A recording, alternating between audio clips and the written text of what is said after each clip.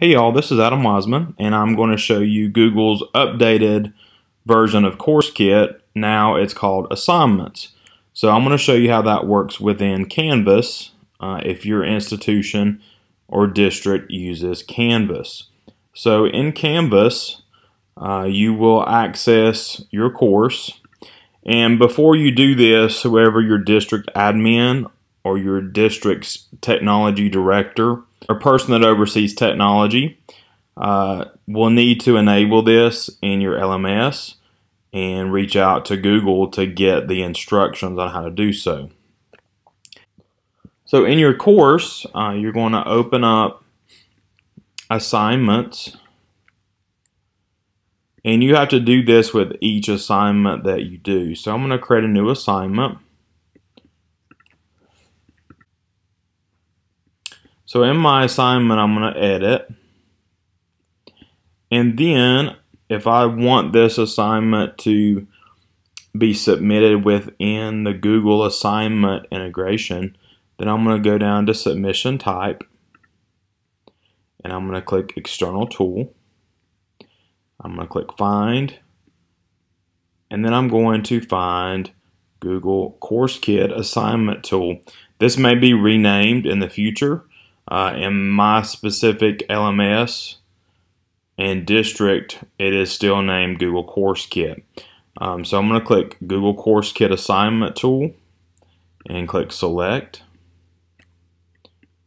You can type your assignment details and add whatever you need to in order for the students to know what to do. So I'm going to save this and publish. Now, as an instructor, when you load this assignment after you save it, it's going to make you link your account with Google. So I'm going to go ahead and link my account with my course, and I'm going to click Link. Now students will have to do the same thing when they first open up an assignment that has been set up to be run through Google Assignments. So that's all that there is with setting up an assignment to work with Google Assignments in your LMS. Now on the student side, when they turn in work, this is showing you an example of what it looks like when a student turns in work. So when I click on Open CourseKit, it shows me who submitted. And so I'm going to click on their work. So it does look like, if you are familiar with Google Classroom, it does kind of look like that interface when you're grading and looking at students' work. Okay, so you can add a rubric to this. And also this works with the new originality. So if it's a Google Doc, you can have it run through the Google Originality checker so that you can check for any plagiarism. So that's what it looks like on the instructor side with the new Google Assignments LMS.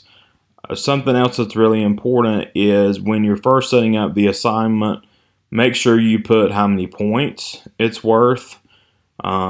My district does have a PowerSchool grade passback, so this way it will post the grade to our student information system, which we use PowerSchool. So that is working with Canvas.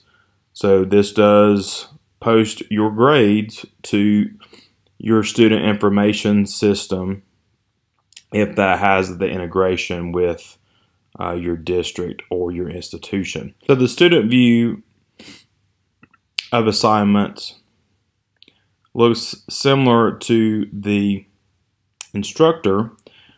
So this shows that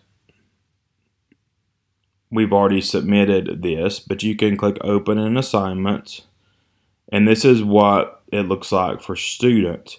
So once again, this kind of looks like a version of Google Classroom.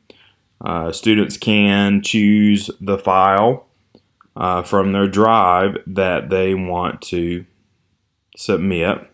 They can also unsubmit their assignment and work on it again and submit it again. So really simple interface using the Google Assignment LMS integration.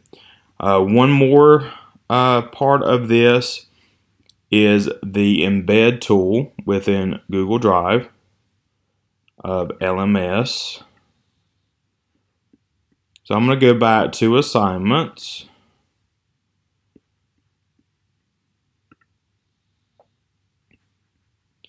I'm going to create a new assignment. Once your institution or district enables this integration, if you click on the little drop down arrow or the V in the assignment editor, you're going to see Google Drive. Now this one has a G Suite that really doesn't work as well, that specific integration. So Google has come out with a better one that kind of makes it easier for you to pull in things. So I'm going to choose Google Drive, not G Suite. And it's going to make me sign in to my assignment integration. And now I can choose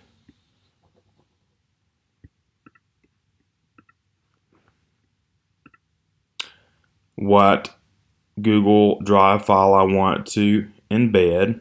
So it directly embeds that Google Drive file into your assignment window. It also shares it with the individual student. One thing this doesn't do yet is make a copy. So hopefully in the future that will be an added feature that you can make copies automatically for students. In the meantime, you will use the mission, so you would choose Google Docs Cloud Assignment if you want to make a copy of a template for your students. So that is Google Assignments, formerly Google CourseKit, and I'm Adam Wiseman. So you can reach out to me on Twitter at awisemannc. And if you have any questions about this, so look forward to hearing from you all.